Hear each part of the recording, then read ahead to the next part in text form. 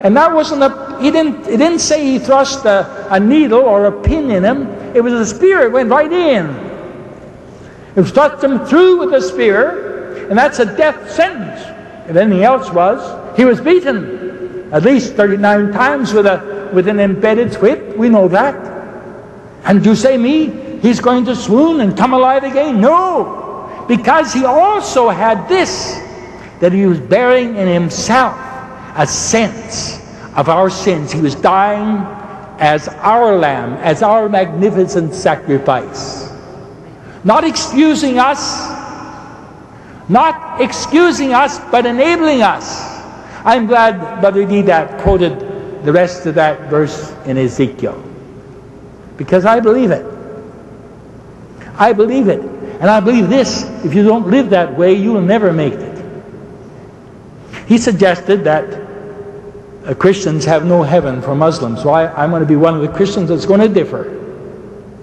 I will tell you, the heaven is open for every man who will submit to God and walk in the light of God's truth that God reveals to him. If you repent of your sins and say, God, show me the way and lead me, and mean it with all your heart, God will not fail you, nor will heaven not be closed to you. Amen.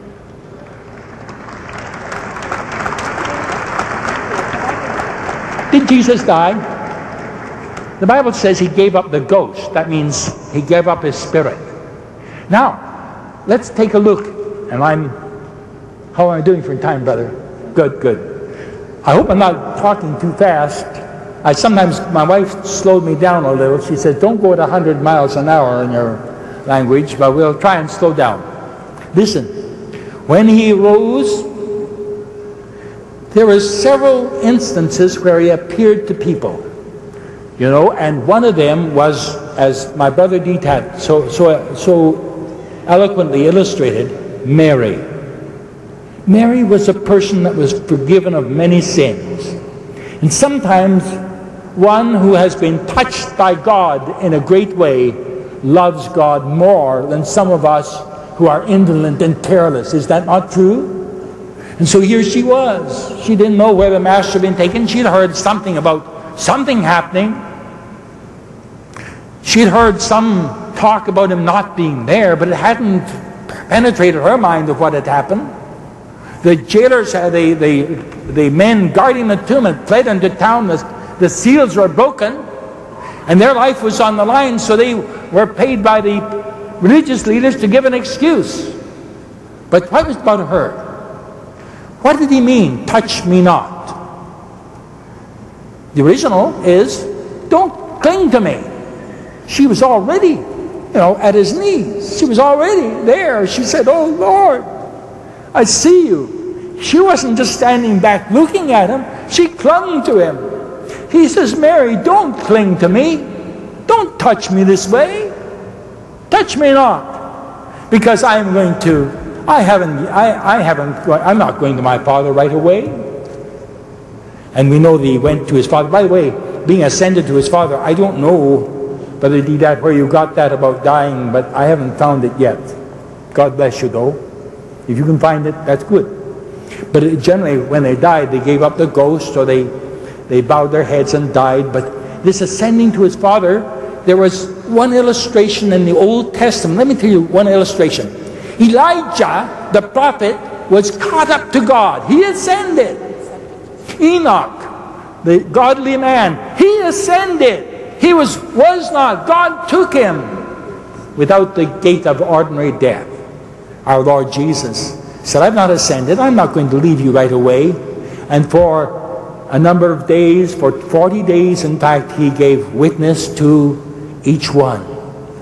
He went to a room where these disciples were gathered in fear of the religious leaders, and he goes in and says to them, Shalom, Salam, peace be to you, Pax Vobiscum. And they were afraid. They thought, is this a ghost? Is this a spirit? And so he said, touch me, look at me, hear me. A ghost does not have this. It does not have a body like this. It's not something invisible. I'm not some ghostly angel. He said, give me some food. Give me some food. Now, why take food if he was, the food he took was proof of his resurrection, to my mind. Because when he took it and ate it, he was showing he had a resurrected body. Oh, someone says, no, he couldn't have eaten food because resurrected beings don't eat food. But the Bible tells us that angels eat food. When Abraham met the angels who told him the story of the wondrous thing that was going to happen in his life, the blessing that was coming to him, he served them food, and the Bible says, the Word of God says, they ate it. So if angels can eat food, I'm sure our risen Lord could, and that comforted his disciples. Then Paul says 500 others saw him. And then at the day of Pentecost, if they had a body, or if they had a corpse, or if they had a stiff of some sort, why didn't they produce him? Peter, the coward, the man who denied the Lord, he was recovered, and he stood on the day of Pentecost and preached. And they heard him. Many were converted. One other thing. Paul, he was called Saul. That was his Hebrew name. He was on the way to Damascus to persecute and, if necessary, kill Christians. He hated them. But something happened to him on that road. When he saw the light, he cried out to God, "Who art thou, Lord?" And then he said, "Lord, what wilt thou have me to do?" Because that voice said, "I'm Jesus, whom you are persecuting." He had no reason to believe that Jesus was raised from the dead or that Jesus crucified, because there's no advantage in it for him. He would be met off as he was. He had the position. Why? In fact, he paid for it with his life. Then we come down to one other thing. Brother Deedat very kindly touched on the word anoint, and maybe I can touch on it again. Now, I don't mean to be, I don't want to be unkind. Please don't misunderstand me. But I find it a little hard to take the word anoint as rubbing a body when it comes to kings. Like David was anointed king, I don't think they gave him a rub down. They just anointed him. And they used to anoint bodies. In fact, the undertaker still does some performances, and in some religious faiths they still anoint the body with perfumes in honor of the dead. And so this is what I see as Mary doing. What does all of this mean to us, though? It means that here we have open to us a grand opening of coming into a vital, personal relationship with God. I don't care who we are.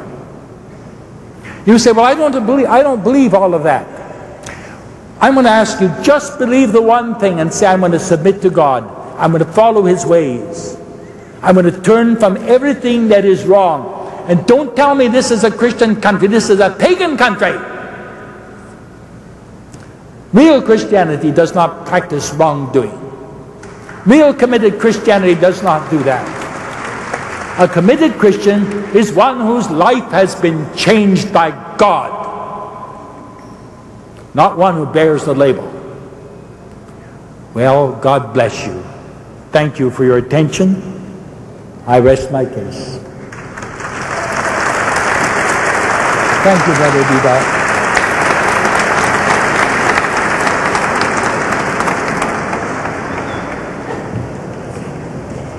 Thank you very much, Bishop Wakefield. Ladies and gentlemen, the final 10 minutes is for Sheikh Ahmad Deedat.